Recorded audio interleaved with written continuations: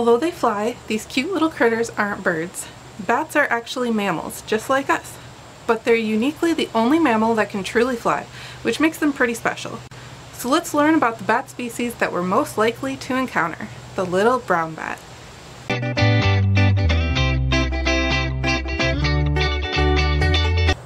These adorable bats are found throughout most of the United States, southern Alaska, Canada, and higher elevation forests in Mexico. They're more common in the northern United States and have smaller populations in the southern United States.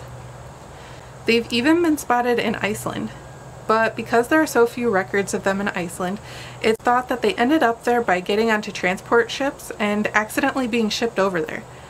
This is actually a pretty common way for species to spread all over the world, especially smaller ones that can end up on ships, planes, or cars without being noticed.